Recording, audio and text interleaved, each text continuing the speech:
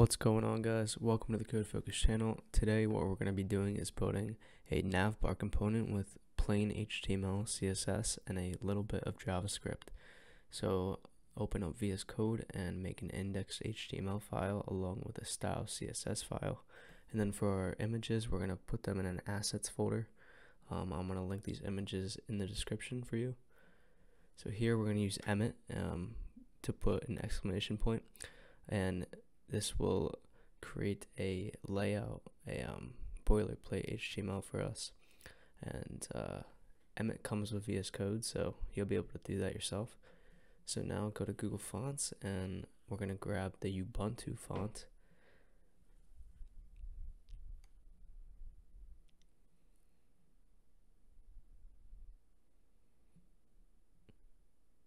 So we'll select the various styles and then copy this link here and paste it right into the head of the HTML. Next, we're going to link our style sheet.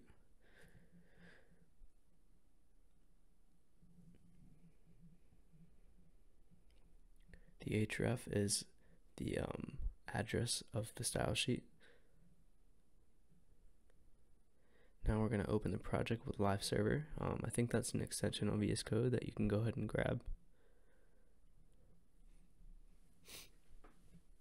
So now we're going to start off with the HTML, go into the body and create a div element for the header container. Give it a class of header dash container, and then within that we'll use the semantic element header and give it a class of header.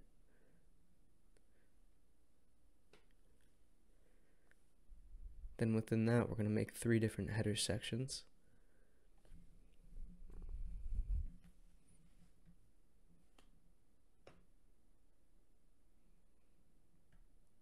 Give them each a class of header underscore underscore section.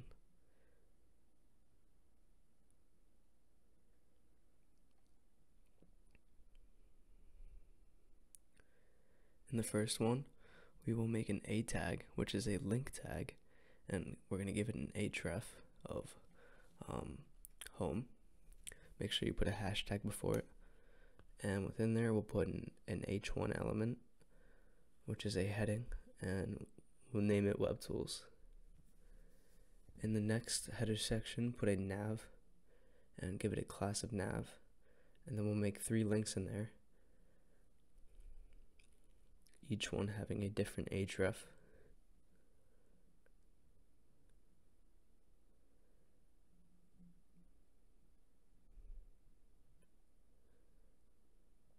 And then give each of these links a class of nav underscore underscore link.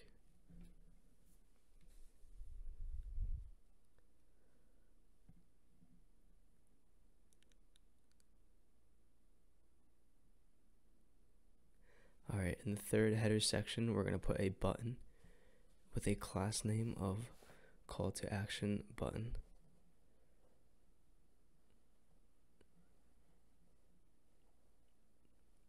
And then we're going to create a second button that's going to be the menu toggle button. And instead of using using an icon, we're just going to create an icon ourselves with bars.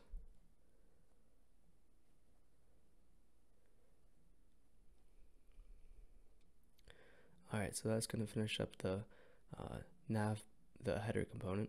Now we're going to move on to the main. Here we're going to do 3 different sections. Well, actually 4.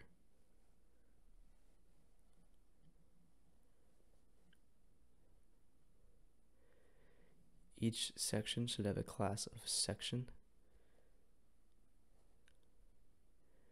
And then we'll give each of these sections an additional class representing what the content will be in that section.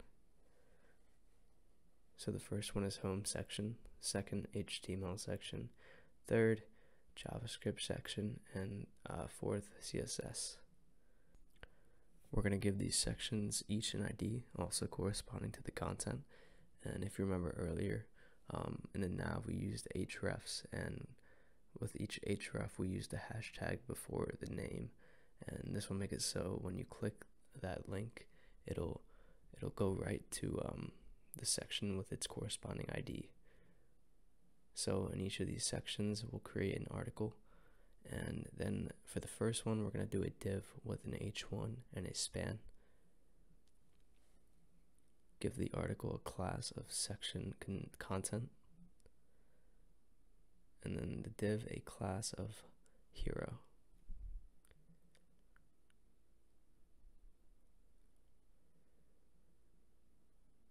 The h1 should have web tools, and the span will have the ultimate trio.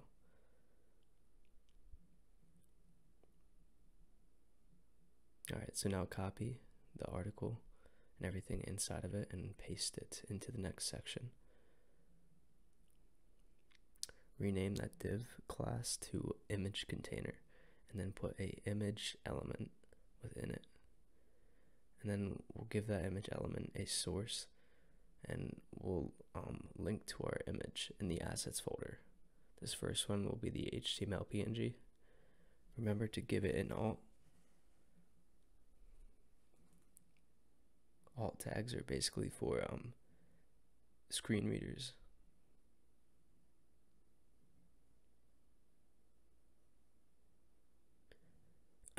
The second image should have JavaScript PNG, and make sure to edit the alt as well. And then the third should be CSS. So as you can see, all the images are loading. Alright, so now that we got the HTML finished up, we're going to move on to the CSS. So first we're going to do a global and give it a margin 0 and a box sizing of border box.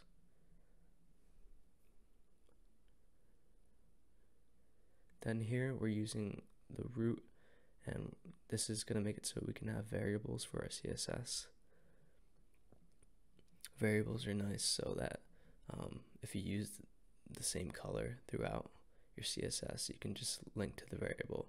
So if you decide to change that color later, you can just change it in one place, then it changes throughout your entire CSS file. As you can see, that's how it works.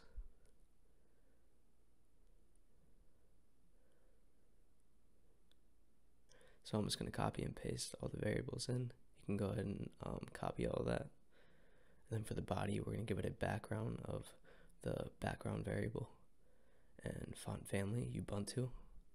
Earlier, we used Google Fonts to install that. Then we're going to give the body a letter spacing of 0.4 pixels, but you can give that whatever you want. Now we're going to target the header container and give it a background of background dark, a height of header height. We also made header height a variable because we're going to use it in multiple places. We're giving this a width of 100% because we're going to do a position fixed. This is going to make it so when we scroll, the header will stay at the top. And as you can see, we have to put top 0 so that it stays at the top. Same thing for left and right. Now we're going to target the header within the header container, and we're going to give that a margin of 0 auto. This will make it so there's 0 margin on the top and auto on left and right, so it'll center the element. Now we're going to give it a display of flex and a line item center so that our content is centered, and a max width, and we're going to use one of our variables again. So that's going to make it so it will shrink on smaller screens, but it won't go larger than the XL variable. Now we're going to give it a color of text and a padding of 0 for the top and bottom and 16 for the left and right. Now we're going to target our header sections here. We're going to give them a flex of 1. This makes it so each of them have the same amount of space distributed between them.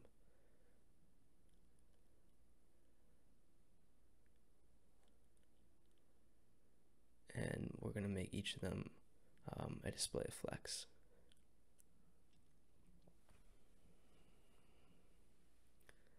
Now we're going to target certain header sections here.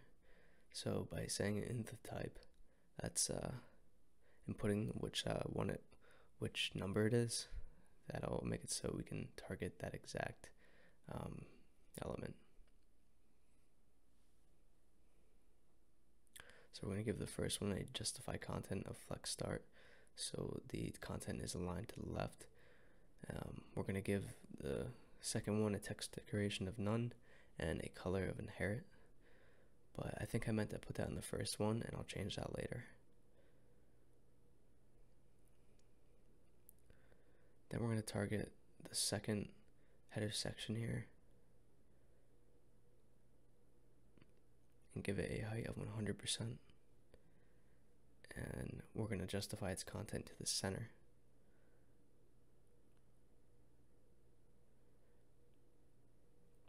And now we're going to target the third one, and we're going to justify its content to the end or the right.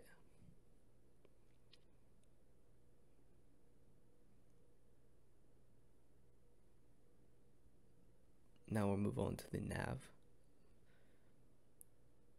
Give it a display of flex and a flex direction of column. We're doing this because since we're making this responsive with a mobile first workflow, that's how it's going to look on mobile. So later we'll use a breakpoint and make that a flex direction of row. So give that a background dark and a padding of 8. And now here we're using a breakpoint at media only screen and min width 48 EM. So that's the medium variable, but we can't use variables in breakpoints, so I have to just type that out there. Now target the nav within this breakpoint and give it a background of none and a height of 100 and a flex direction of row. So when you see, as you see when we get to a larger screen, the flex direction will go into a row instead of a column. Here we're going to target the nav links and give them a padding of 8px for the top and bottom and 0 for the left and right. Give them a display of block and a height 100, display of flex, align item center, justify content center, and a color of inherit. We're doing that because they are link tags, so we need to, by default, link tags have a purplish color, like blue or whatever, so we have to put color inherit there. Same thing with text decoration. And then do a transition 0.2 seconds ease all. That's going to make it so when we do this hover right here, it's going to have a transition on the hover.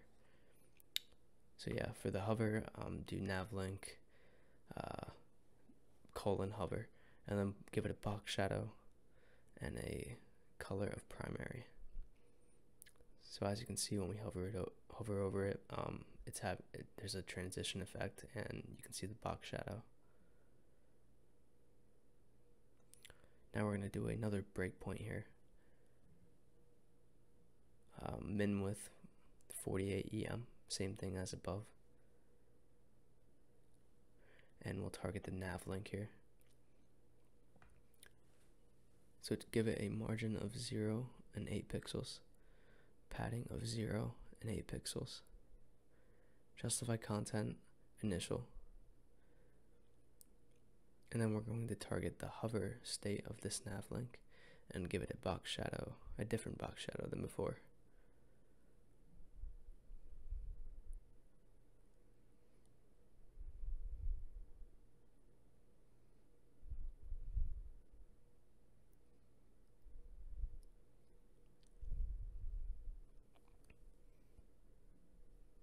So here I forgot to target hover, but there I just fixed it.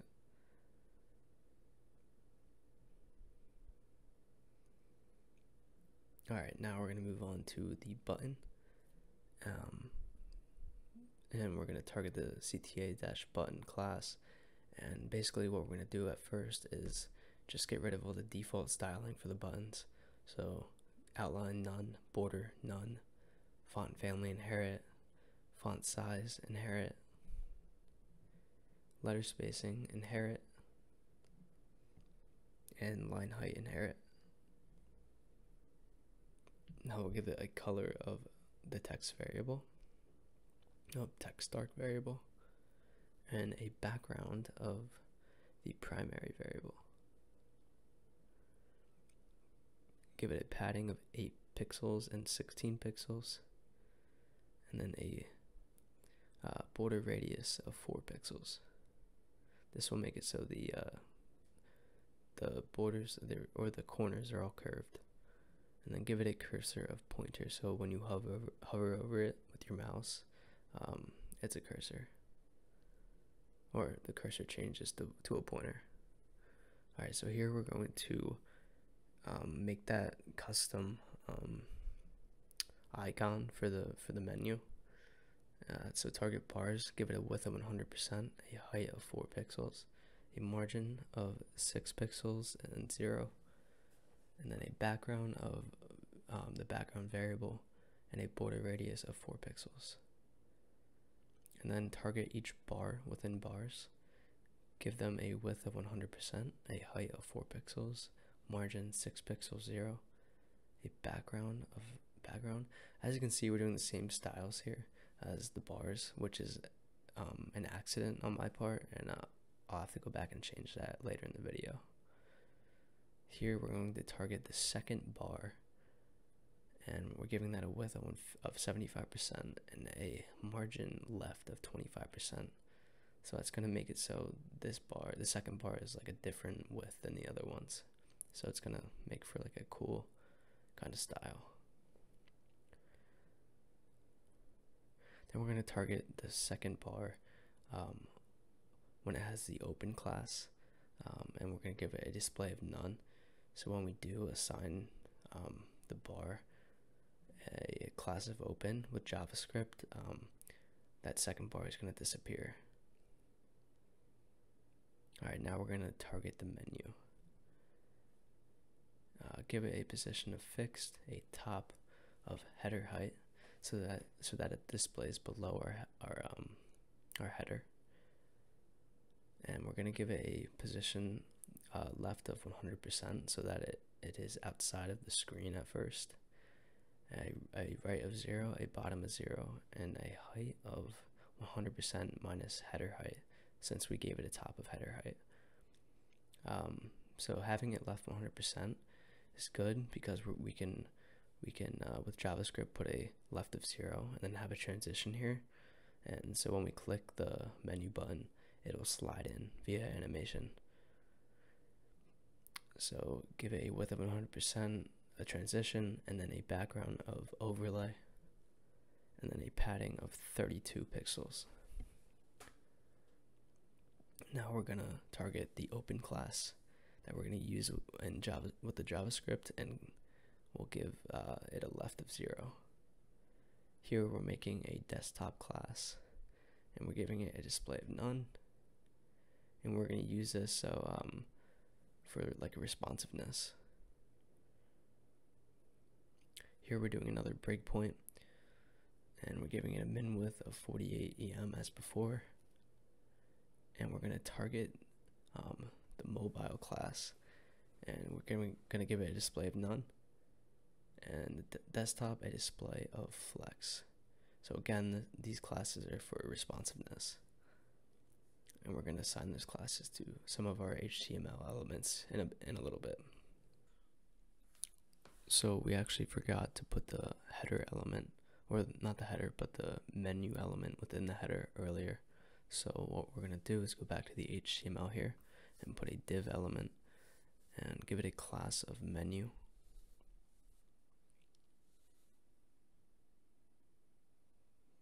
And then within the menu class, we'll give it another class of mobile and an ID of menu. Giving it an ID here will make it so we can target it in JavaScript easier. Go ahead and copy and paste the nav within the menu then. and then give the header section, that second one, another class of desktop. And doing that makes it so it disappears on a mobile view. And do the same for the call to action button. So on larger screens, on mobile screens, those two elements will be gone. So go back to the CSS now, and we're going to go back to the bars class and copy and paste the button reset things, and then give it a background of none, a padding of 0, and a width of 32 pixels. And as you can see, that's going to make our icon look a bit better.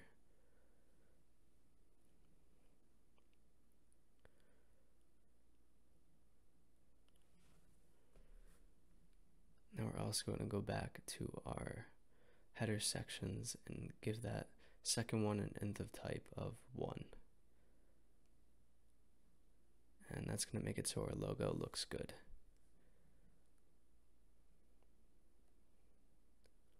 Alright, then go back to the HTML and give that, give the menu button another class of mobile so that it only appears on the mobile view.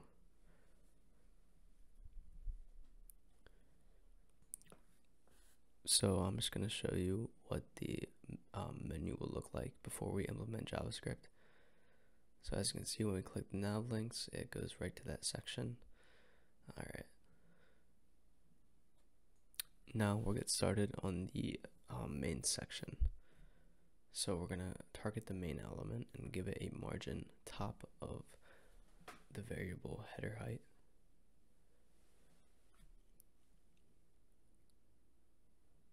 Then target the section class, give that a height of 100 VH, and that'll make it so each section has a height of the 100% of the view height.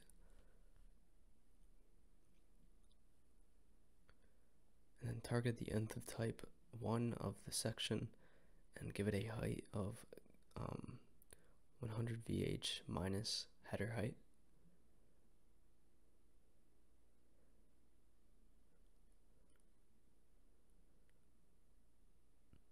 Now we're going to target each individual section and give them different background colors.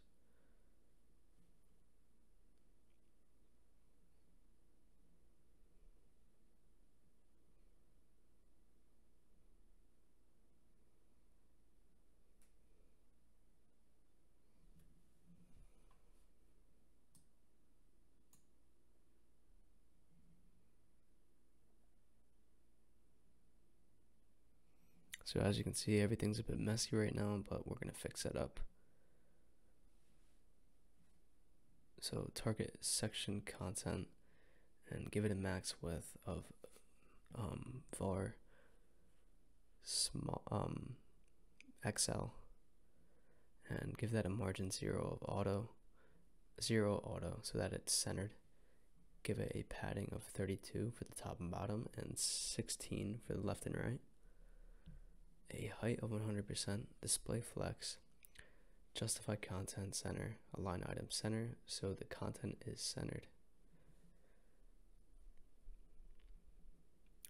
Now we're going to give the hero a margin bottom of 150 px, but you can make that whatever you want. Now text align center, and then give the H1 within the hero a font size of 78 pixels, and the hero span a font size of 48 pixels. And again, you can make these sizes any size you want. Now we're going to target the image container for each of our images and give it a width of 100%, a max width of 500 pixels, and a height of 500 pixels. And then after that, we're going to target the image container again, and then the image, and give them a width of 100%, a max width of 100%, and a height of auto. And this will make it so our images are responsive and don't exceed a width of 500 pixels. So as you can see, everything's working now. project's coming together, but our menu is not hooked up yet, so we'll have to dive into JavaScript now. So go below the body and make a script element, and within there we'll just section things off with comments. First section will be for variables, second for functions, and the third for event listeners. So first we'll get the variables going. Target the menu toggle button by doing document.getElement by ID, and target the menu toggle ID. We're going to go ahead and put that on our menu toggle button.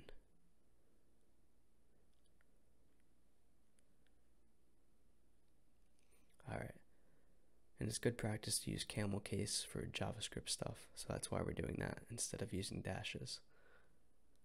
Now we're going to make a menu element by targeting document.getElement by ID for the menu ID, and we already have that on the menu.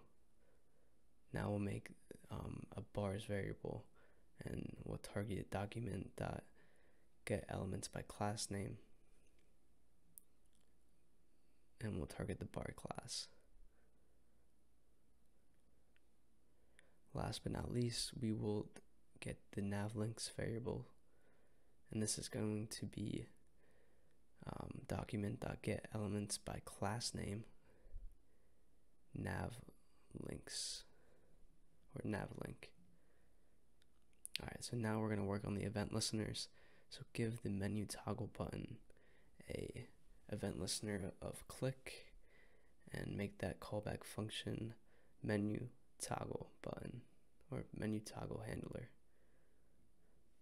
Then in our function section, we're going to declare that function with an ES6 arrow function here.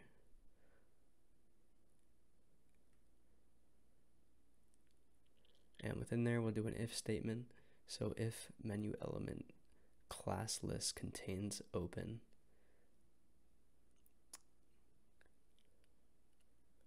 then we will target the menu element class list, and actually we're going to do the opposite. So we're going to do if menu element class list contains open, or doesn't contain open, then we're going to add open to the class list, else we're going to remove it. Alright, so that's going to make our menu work, as you can see. Now we're going to target bars 1, and since it's 0 index, that's going to target our second bar, and we'll add the open to the class list. And again, we're going to remove it in the else section.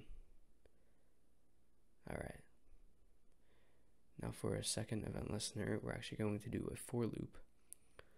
So this will make it so all of the nav links are have the event listener.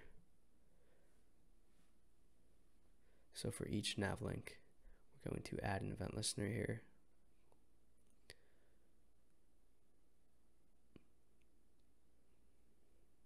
And then for the callback, do menu close handler.